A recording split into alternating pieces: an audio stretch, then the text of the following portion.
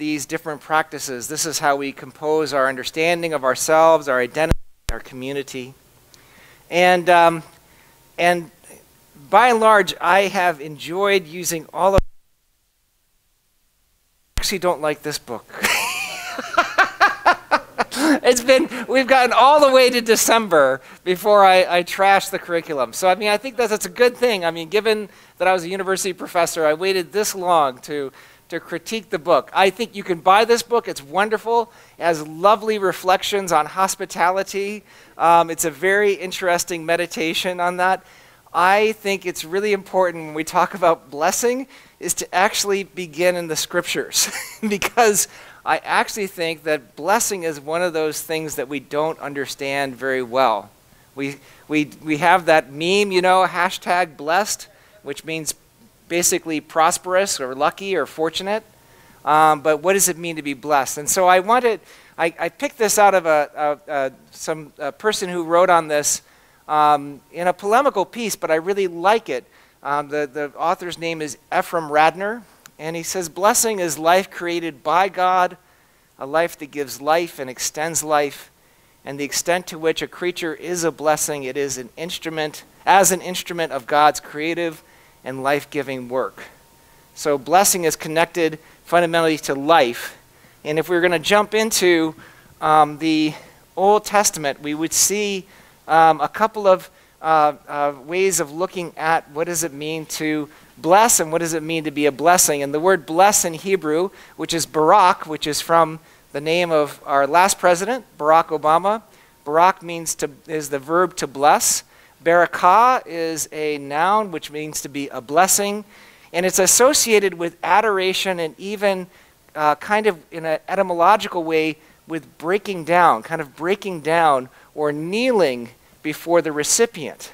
And so what's important in that is to see that blessing in the scriptures itself has a kind of an affability to it. We don't quite know exactly what does it mean. What does it mean to break down? What does it mean to kneel before the person you're adoring, to bless them in that way? And more fundamentally, what does it mean for God to kneel before us?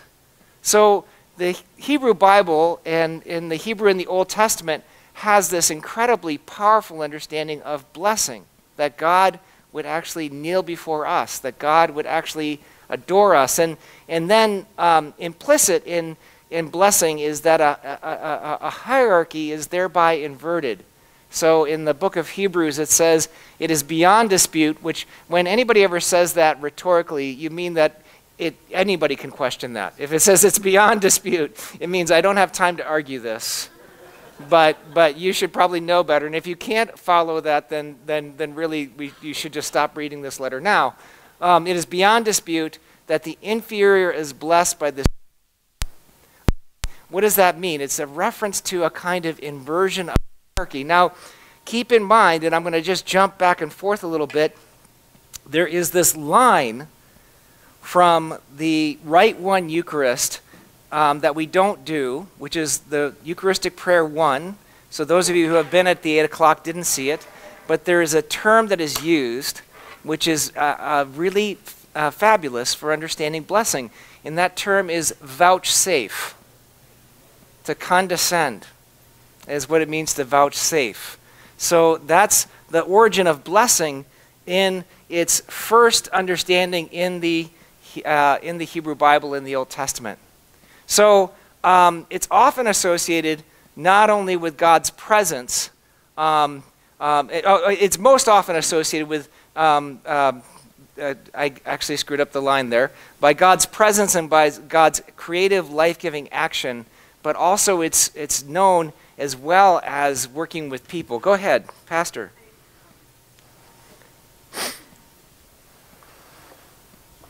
So what you're saying, can you go back to Yeah, sure, I can. Sorry, the Hebrews text where we're actually saying that the hierarchy is inverted, is that why we always say, bless the Lord? See, that is what I'm going to finish with. It's good that you could just jump right ahead. But that's fine. No, it's really, really fabulous, because that's Psalm 103. Bless the Lord, O my soul, and all that is within me. Bless his holy name. Because because what's happening, what's interesting about the whole concept of blessing, and this is why this book is a magnificent failure, but I think a beautiful failure, is because blessing is a little ephemeral. It's a little bit, it depends on the context in which it happens, and it has this kind of reference. And so what I want to do in this presentation is step back to actually think about the original blessing that God gives us, and then maybe to then work our way back to what does it mean to bless God in return. So oftentimes, if we look at these examples, you'll see the concept of barak, of blessing, of a kind of gifting of God's self, of plenty and prosperity, and then finally of land. So Genesis 1:28, God blessed them and said to them, be fruitful and multiply, and fill the earth and subdue it, and have dominion over the fish of the sea and over the birds of the air and over every living thing that moves upon the earth. Now that is a key moment of this kind of blessing as multiplicity, as a kind of creation of more. And then there's a kind of blessing of space.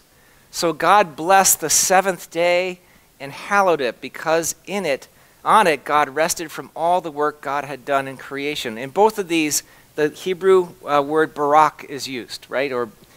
And then there's the blessing on Abraham. So I'll make of you a great nation, and I'll bless you and make your name great so that you will be a blessing. So there's this implicit in blessing, so some theologians have argued, is this kind of blessing of fecundity, of fertility, of multiplication, of always making more of something, right? And one of the more interesting pieces of Scripture, it happens in a kind of moment that I think is really key, because it pivots around the name. And this is where you can see blessing and productivity or creativity. At the end of towards the end of Genesis, when Joseph has gone and has run away from Potiphar's wife and has told people dreams and interpreted dreams in which he has reconciled with his brothers who had sold him into slavery, there's this moment where Jacob, who is also called Israel, comes to Egypt to escape the famine in Israel. And there's this meeting where he is going to bless the older and younger son of Joseph. And so there's this moment here. Jacob is blessing both Ephraim and Manasseh. So he blessed them that day, saying, by Israel you will invoke blessing, saying, God make you like Ephraim and like Manasseh. So he put Ephraim ahead of Manasseh. Then Israel said to Joseph, I am about to die, but God will be with you and bring you again to the land of your ancestors. I now give you one portion more than to your brothers, the portion that I took from the hand of the Amorites with my sword and with my bow. So God is giving, Jacob, who is Israel, gives Joseph some more land than he is traditionally meant to possess. Right before that, there's this moment where Manasseh, who is the eldest, who should receive the first blessing, and Ephraim, who is the youngest, is going to receive the second blessing. So traditionally, Manasseh would have Jacob's right hand placed upon him, and Ephraim would have Jacob's left hand placed upon him. And so Jacob came into this right, and he goes like this. And there's this huge confrontation between Joseph and Jacob, saying, you're inverting the birth order. It's Manasseh who should be blessed first. Well, everything pivots on these two names, because Manasseh means forgetfulness, which early on Joseph says, for God has caused me to forget my anger. And Ephraim means fruitfulness. So God has allowed me to prosper in this land. So when Jacob blesses Ephraim ahead of Manasseh, there's implicit in this theology of blessing a kind of privileging of fruitfulness, a privileging of prosperity, of privileging of grace over forgetfulness. And I think that that's a key thing to see, because it helps us understand when we get to the New Testament and realize that the words for blessing in New Testament are comparatively thin. In the New Testament, you have basically two words are translated as bless and blessing.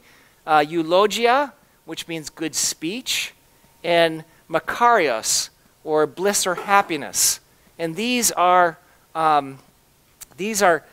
quite the same kind of deep resonance that Barak has, right? It doesn't convey the breaking down. It doesn't convey the fruitfulness. It doesn't convey the adoration.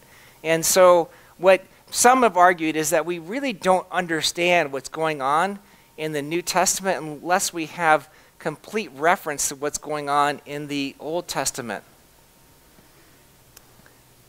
So what you'll see then in the New Testament is in Matthew 5:3, blessed are the poor in spirit, for theirs is the kingdom of God. Makariai, a bad translation, bad pronunciation. Luke 1:41, blessed are you among women, eulogemene. Blessed are you among women, and blessed is the fruit of your womb. And then Romans 12:14, bless those who persecute you, bless and do not curse them. Same repetition of eulogete. So there is in the New Testament a kind of use of blessing that has some kinds of changes. Do you see what I'm trying to get at here as we're unpacking all of this? Or is it just way too early in the morning to be going this deep? So what's happening is, so you are happy, you speak well, but all of those has to be seen within the context of this larger ferment of understanding of what a blessing is. So I want to argue that we're not dealing with different blessings totally, but we're dealing with a kind of fold in blessings, which is that the New Testament blessings presuppose the Old Testament blessings of life, fruitfulness, and even land.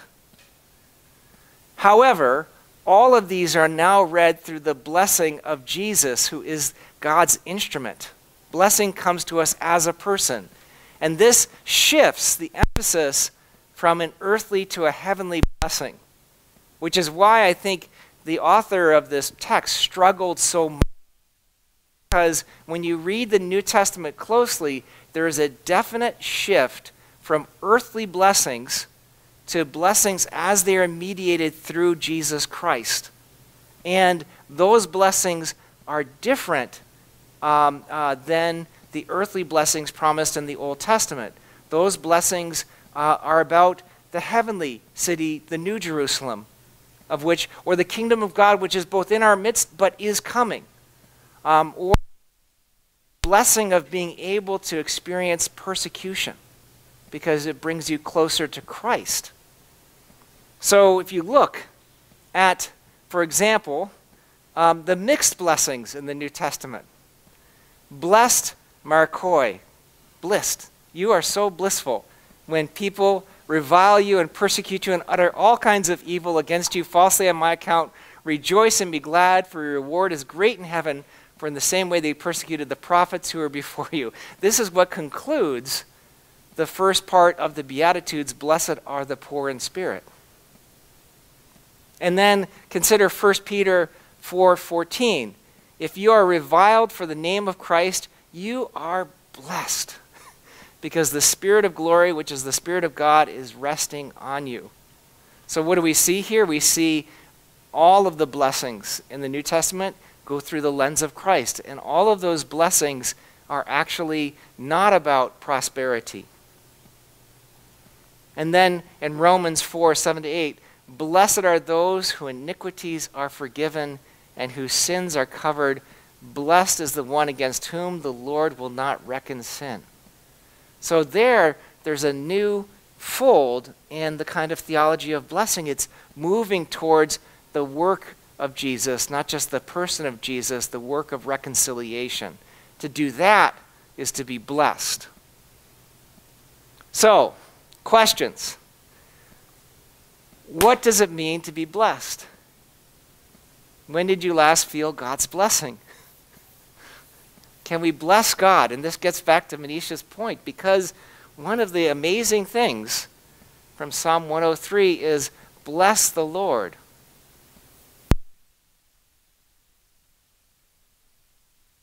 O my soul, and do not forget all his benefits, who forgives all your iniquity, who heals all your diseases, who redeems you from the life of the pit, who crowns you with steadfast love and mercy. Is this division that I'm making between the Old Testament. The closer you scratch it, the more they come together, right? Important for us to see some of the differences in between. What do others think?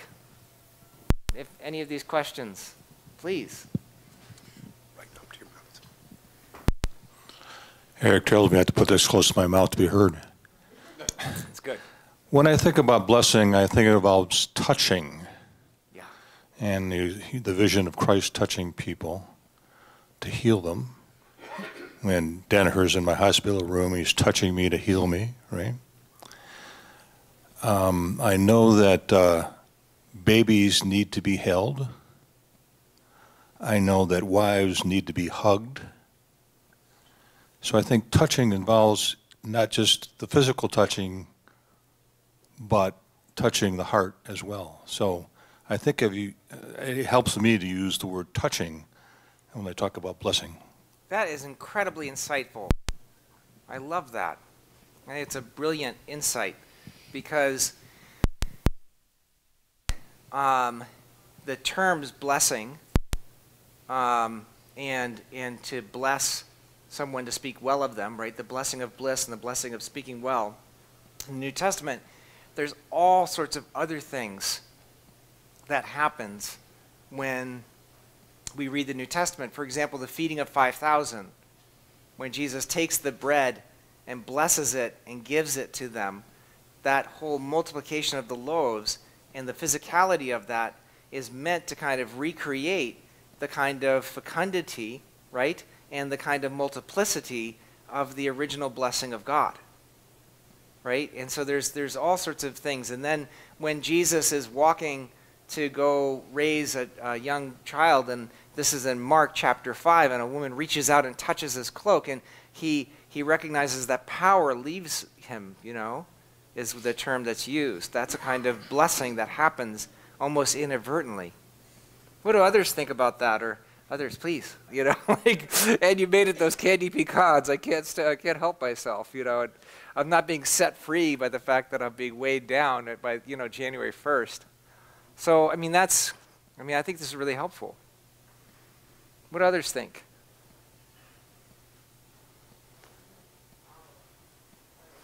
Sorry, I love the idea of blessing. Can I just say one more thing? Yeah, right, please. Not overcome anything. So John O'Donohue wrote a book to bless the sacred spaces or something like that. Space between. Yeah, thank you. Yeah, and I found that incredibly helpful, because I honestly didn't understand what does it mean to bless someone. So just helpful hermeneutics on how to do this. He said that when you bless someone, it's always future tense. So it's always something Nice. that is meant to happen ahead of you. And so given that, the best way to actually verbalize a blessing is to say, may you find the joy that you're looking for, right? May you enter into a space that will allow you to be who you're called to be, so on and so forth. And I find that really helpful to sort of think about how do I really take seriously that I have been called to bless simply because I'm a follower of Christ who blesses. And then how do I live into that? And it's pretty cool when you practice it, because you find that you have to sort of focus on the person, try to discern what would be good for their future, and try to verbalize it. But it sometimes still gives you wiggle room, so that you're not holding them to something, but that you're freeing them to be themselves. Does any of that make I sense? love that. I love that. What do others think about that? I think of Emmanuel, God is with us. Yes. And I'm connection. I feel connected. And Yeah. then when we pass that along, we connect with others. We're connecting through Jesus. Emmanuel, God is with us. And so I love it's that. like a state when you're talking about, I never really thought about it, but when you're talking about this, the space and the blessings, it's sort of like a state of being connected and knowing that through our God's faith present. that God is with us. I like that. Emmanuel. And that was my first, before I went into all this biblical stuff, and I did it because I wanted, blessing God gives us is God's presence, right? Because, again, that's to look at things through the lens of Jesus, right? And then I didn't have time to really do this for today just because, it's Advent, but one of my favorite weird indie movies is called Providence. It came out in the 80s. And it's about these underworld kids. And one of them is running away from home, and he's running away from the law. And his father, who's sick, he's a carpenter. He takes all of his tools and puts them in a bag and gives them to his child as he's fleeing the law. And he says, "Remember, you're a good carpenter." And then he leaves. And I've always thought it's a poignant moment because the kid is up to no good. And the father's trying somehow to give him something that will enable him to be fruitful and to be free in the future. What other Thought about the breakdowns of varieties of blessing before. And yet, obviously, I had to come to terms with the word somehow. And I think for me, it has always carried a sense of laying a situation or a person open to the goodness and the activity of God. Now, God is already being good. God is already present in that person's life, whether she or he knows it. So what do I add by blessing? Well, it would appear next to nothing, but maybe my blessing is a little bit like the child's finger painting, which looks like nothing to somebody who isn't in the family, but the parent puts the finger painting on the refrigerator and celebrates it. My blessing, which is so minuscule, inviting God into a situation, it's not that God needs it, but God allows me to cooperate with what God is doing for that person. That is so beautifully said and so right. And I think part of the problem why we struggle as a denomination to understand these things is we don't have a strong right? So one of the great things that a theology of glory tells us is that God has created the world so that the world might celebrate with God and glorify God and give thanks to God. And it's not because God is insecure. God's not like Barbara Streisand.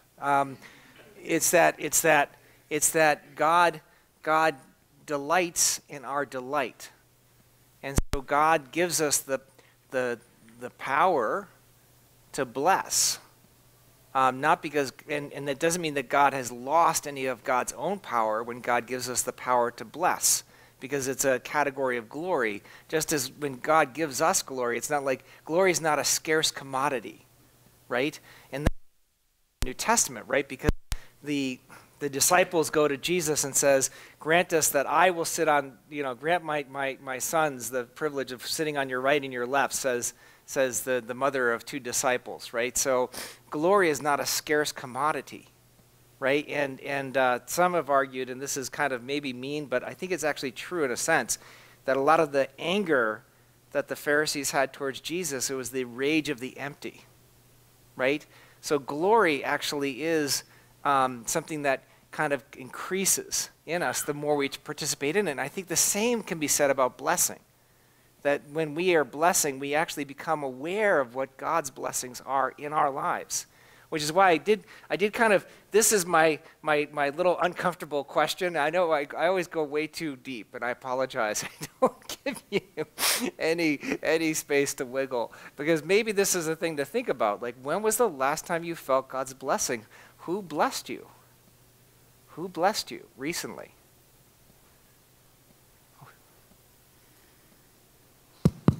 Thanksgiving dinner. That's great. When I was sitting at the table with my family, Yes. and I'm blessed to have children and grandchildren. Yes, and what's lovely about that is, even though the New Testament does do this kind of shift towards Jesus, it doesn't mean that all of those Old Testament blessings don't have some kind of a lot of veracity, right? To have the blessing of a family is a blessing. Not everybody has that blessing, right? And then the older you get, I don't know, this is what I've noticed because I'm getting old, is like the more you realize how little you've done to deserve the blessings you've gotten, right? You know, everybody works hard, right? But not everybody has a magnificent church to lead. Everybody works hard and tries to be a good parent, but not everybody has their kids show up on the holidays. I wish it was otherwise. I wish it would be. Maybe I don't. I mean, my God, can you imagine if we all lived in a strict meritocracy? We'd all be alone eating on Thanksgiving. But families are places of reconciliation and places of love and places of hanging in there, and they're just places of blessings. Yeah, beautiful. Would you say Job was blessed? At the end. At the end, but I said, would you say at the beginning? He didn't think so. Well, he thought at the beginning, yes, it's the middle part of Job that's hard. After chapter 38, he definitely was blessed because God broke down and answered him out of the whirlwind, even though God was a little bit defensive at that moment, right? God does break down and meet Job, right? And that's an incredible moment. There's a disturbing Yes. theological question here, which is, of course, does God withhold blessings? Yes. Well, that's the thing. I did move quickly through this part, but if you go back to Genesis, there's always curses that are put alongside, right? And that's why I think the New Testament is so interesting. I also think that, using the Psalms as the pivot point might be the way to bring them all together, because Jesus prayed the Psalms, and also the Psalms kind of have at least historically, a kind of Christological reading. But yeah, no, there's the curses and the blessings are often side by side in the Scriptures. Think about going back all the way to here. I